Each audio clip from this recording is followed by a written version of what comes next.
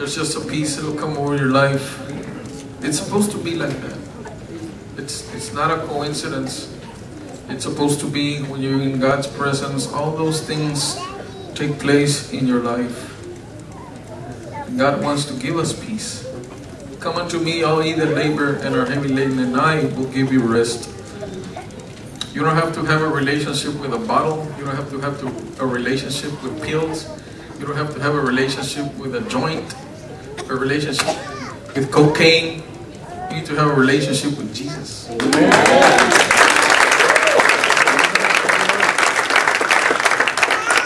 Those are lesser powers. But when a greater power than that comes in, it makes them look like they're no good, and they really aren't. Because when Jesus comes, and He changes you inside, everything else you held on that was dear to you, you automatically release because they're not good anymore. Anytime, have you ever, bought a pair of new shoes and you look at the old ones and you say, my God, how could I have been wearing those? Have you ever been there? And then when you buy a new pair of shoes, you look at the old ones and you say, that is ridiculous. How could I have been wearing those ugly things? Well, that's the way it is. When Jesus comes and we allow Him to give us His fullness, you look back and you say, how could I have lived without this? That's right. How could I have lived this terrible life without allowing Jesus to come and to give me this peace that I've been longing for so long? This joy that I don't know, I've been seeking for and I've never been able to find. It's in the Lord. That's why you gotta bask, you gotta swim, you gotta jump into the river. Ahí es donde está todo. When the stream is flowing, a worship, jump in.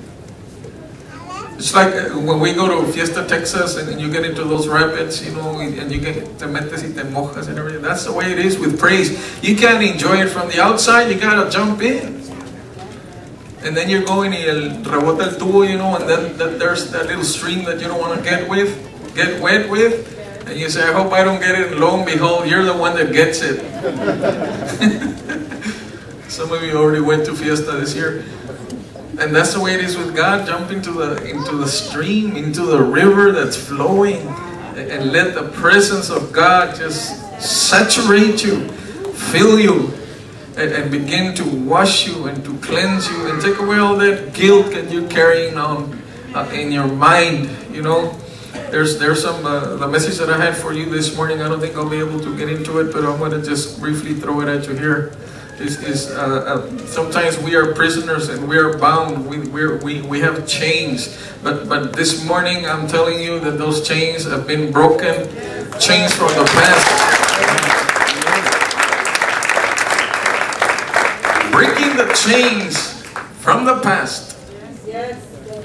Some of you have been abused as children. You're here in church. It's not uncommon. Churches are filled with people that have been abused emotionally, sexually, physically, verbally, you name it. There's all kinds of abuse. When you carry all that inside of you, you're not able to function right. But the Holy Spirit is here to heal you from your past and to break those chains that are holding you bound, that are not allowing you to express yourself, that are not allowing you to just enjoy the presence of God, enjoy your life the way God meant it to be enjoyed. Some of it may be so personal, so scary. So some of you are carrying right now a guilt from the past that it wasn't even your fault, and the devil has put it over your head, and you're still carrying that, and you feel a dark cloud. In the name of Jesus, I break it right now.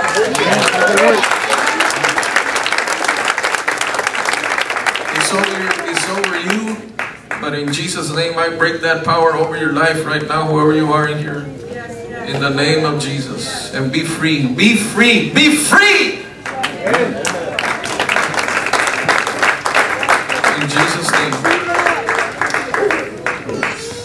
Where's my Bible? It's up here. I want to just give you something real quick. Jesus said, I am come that you might have life and have it more abundantly.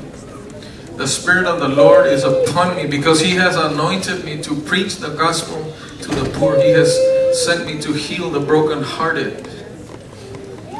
He has sent me to set the captives free. That's why Jesus came. That's why He's here this morning, is to set the captives free. A todos los cautivos, a liberarlos. Por eso el Señor Jesucristo está aquí en esta mañana para liberarte. Nobody can set you free. Nobody can make you free but the Son of God, Jesus Christ Himself. That's why He came. The Bible says that Jesus came to destroy the works of the devil. Amen.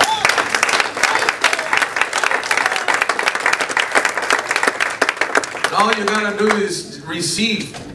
All you gotta do is, some of you, maybe you don't know how to praise or anything, pero tú nomás tírate al agua, brother. Don't worry about, well, I don't know what to say or I don't know how to do it. Don't worry about just jumping there. And I guarantee you, by nature, your instincts are gonna kick in and you're gonna swim because you don't want to drown. But Jesus Christ is here this morning to make you free, totally free and delivered. You're a child of God. You cannot carry that over your head anymore. Some of you are carrying the guilt. You keep blaming yourself. Stop blaming yourself, yeah? I break that bondage of guilt over your life right now in Jesus' name. In Jesus' name, be broken. Bondage of guilt, condemnation. The Bible says in Romans chapter 8 verse 1, there is therefore now no condemnation to them who are in Christ Jesus. If you are in Christ Jesus, there is no condemnation over your life. God is not pointing a finger at you and condemning you because He has already forgiven you. But the devil will come and try to remind you of your past. Your past is gone. The Bible says, if any man be in Christ, he is a new creature. All things are passed away. Behold, all things are become new. All things are new. You're a new creature, a new species that didn't exist before, but now you are of a new kind. And the old man that was over your life is gone. Is anybody here in Christ? Amen. So the Bible